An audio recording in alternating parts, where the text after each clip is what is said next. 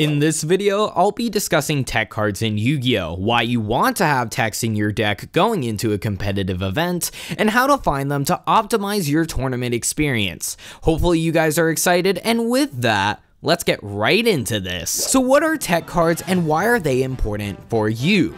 Well, tech cards are cards that, when initially used, are unknown to the public and are used to either solve problems or amplify a deck's consistency or power. This is what I would like to call a quote-unquote your deck tech, essentially referring to a tech that is revolved around improving your deck in some way.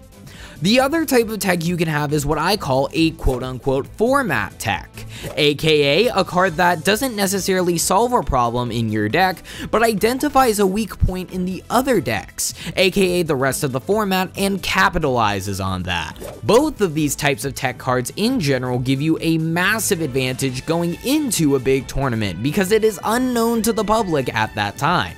Because of this lack of knowledge, it gives you an overall bigger advantage when it comes to your deck specifically. After you use a tech card and it becomes discovered, it is no longer considered a tech card, because the public would now know about it, and it would either become a staple or fade into obscurity. So obviously it's important to have skill in the game. You need to be a skillful player in order to consistently do well and see plays that maybe other people won't, be able to manage your resources better, stuff like that, right? Well, here comes the issue. While all of that is relevant, and you can make the argument that skill is more important than these tech cards, the reason why tech cards are so important is because while skill is definitely a huge factor to do well competitively, if you were to play someone with a similar skill level at a tournament, let's say later in the rounds, skill becomes less of a factor and your deck building becomes more important. You can't control playing against another good player similar to your skill level, but you can 100% control what cards you play in your deck. In order to give yourself an advantage over your opponent, tech cards are a big deal, and that's one of the major appeals of having a tech card, just having that big advantage regardless of skill. Luck is a factor as well, but it isn't a guaranteed method of increasing your chances to do well, so you shouldn't rely on luck specifically. However, there are methods of improving your ability to get lucky, which I will describe in later episodes of this series. So starting off, let me discuss the first type of a tech card, a quote-unquote your deck tech card. So what do I mean by a your deck tech card? Well, a your deck tech card is basically a tech that revolves around solving a problem in your strategy or improving the consistency and/or power of your deck. Just like I stated earlier, this is basically what a your deck tech card is, focused around improving your deck. Now, let me give you guys an example of what a your deck tech card is, and there's obviously countless examples, but one of the most recent ones and probably most notable tech cards is Utopia Double. So what is Utopia Double? Well, first we need to understand why this is a tech card and what deck actually played it. So the deck that played it was Sky Striker. Sky Striker is a control-based strategy that can easily out-resource the opponent. The reason you would want to play this deck over any other strategy is because it can gain so many resources and disrupt your opponent easily with in-theme cards like Sky Striker Mecha Widow Anchor, a quick play spell that negates an opponent's monster effect and can take the monster if you have 3 spells in the grave. You also have incredible searchers like Sky Striker Mobilize Engage, which gets you a draw along with your search if you have 3 spells in your grave. So cards like these really help you out-resource your opponent. And obviously having a card to take your opponent's monsters is really prominent and a very powerful effect, especially when it's in theme and so easily accessible. So what would be the problem with this deck? Well, one of the problems is that while being able to out-resource the opponent, it cannot inflict mass amounts of damage to the opponent. All of your Sky Striker monsters have an original attack of 1500 attack. So the problem becomes, how do we solve that problem? How do we OTK the opponent effectively? And so this is where Utopia Double comes in. At the NAWCQ 2019, Jesse Cotton piloted a Sky Striker deck using Utopia Double. So why did he use Utopia Double? Well, if it isn't self-explanatory already, Utopia Double solves the problem of not being able to OTK. So how does it do this? Well, Utopia Double's effect adds a copy of Double or Nothing from your deck to your hand. When doing so, it will overlay itself into a Utopia Xyz monster. So you summon the original number 39 Utopia.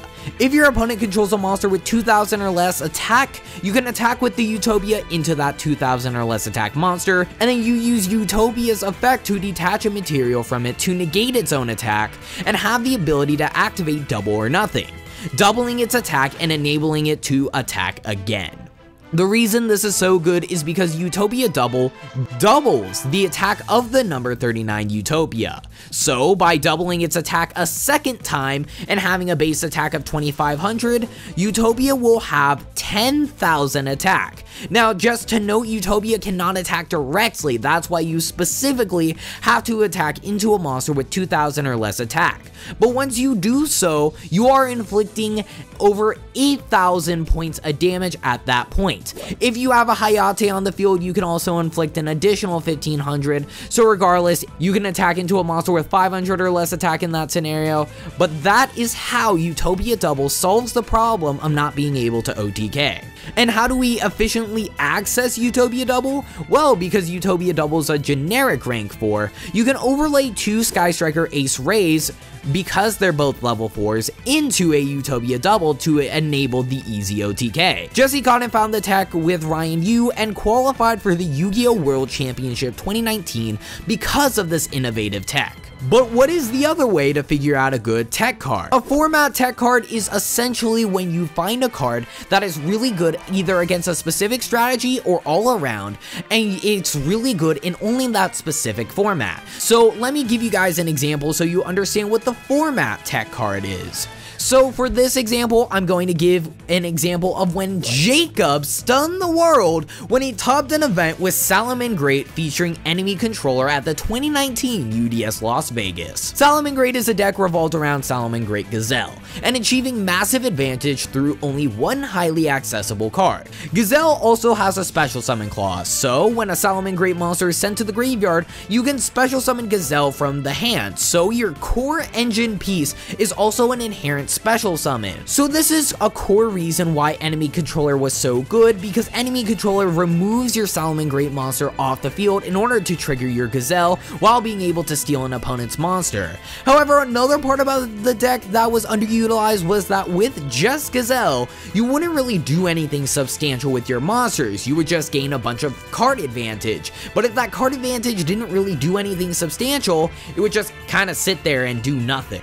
And considering the rest of the decks, Jacob found that enemy controller would be a very good tech card for that event. Being able to steal an opponent's monster was huge for that event, and there are a few reasons why. One, Salamangreat was very prone to enemy controller for that event because they didn't really have an ability to play through cards like enemy controller on their normal summon or special summon a Mirage Stalio because they couldn't actually put any Salamangreat monsters in the grave in order to trigger Gazelle in order to keep playing through the board. You have a deck like Sky Striker. Now, because enemy controller says till the end phase, it was amazing going first, because going first you could take their Sky Striker Link monster, and then during their end phase it would go back to their field in the main monster zone. And the reason why this was so good, well, that means it turns off their Sky Striker spells. For any combo deck, you could seal their resources in order to just put you in a much better position. It was a very efficient card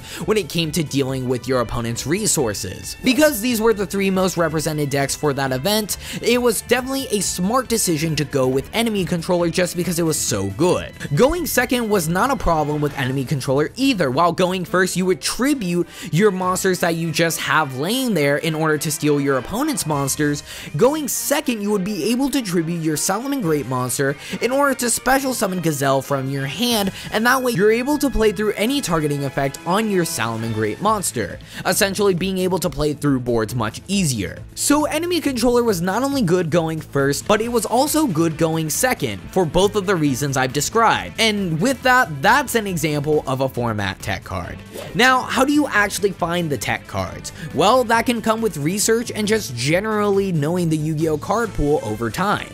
I would suggest researching Yu-Gi-Oh cards on the Yu-Gi-Oh database with specific card text that states what you're looking for, and just browsing through them in order to find the right tech card for you.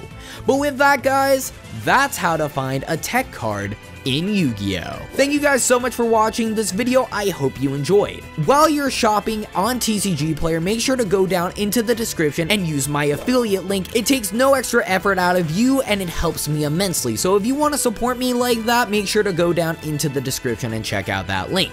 Make sure you guys are subscribed to the channel for more videos like this one. And with that, guys, I hope to see you soon.